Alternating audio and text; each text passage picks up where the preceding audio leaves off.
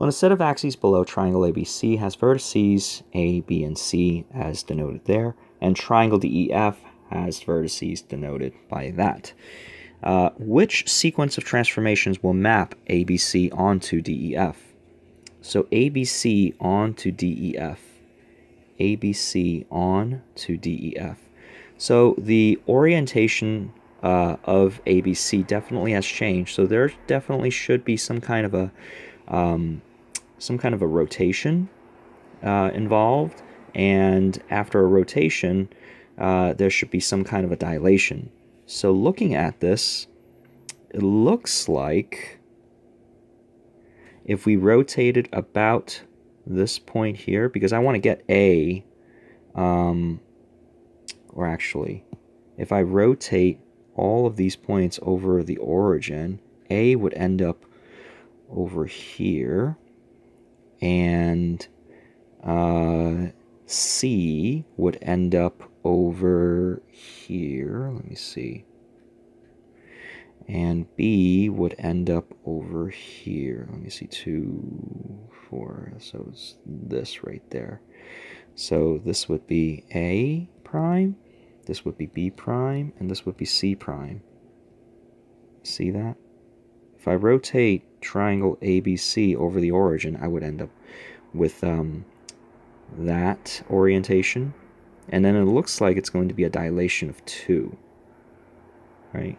So, and how do I know that? Well, that's because going from C prime to F, because C prime it corresponds with F, it looks like I am moving the same amount of distance over and down as I did from the origin there, right? All of these looks like it's going to be a doubling, right? It's going to be a dilation of 2. Actually, I'm going to draw this in another color so it can stand out a little more. So if I, again, dilate from the origin, right, you can see that going from B prime to E, we go over 2 and up 4, over 2 and up 4, and then going from C prime to F, we go over 4 and down 2, go over 4 and down 2, right? That's a dilation of 2. And then A prime to D, go over 2 and then over 2 again.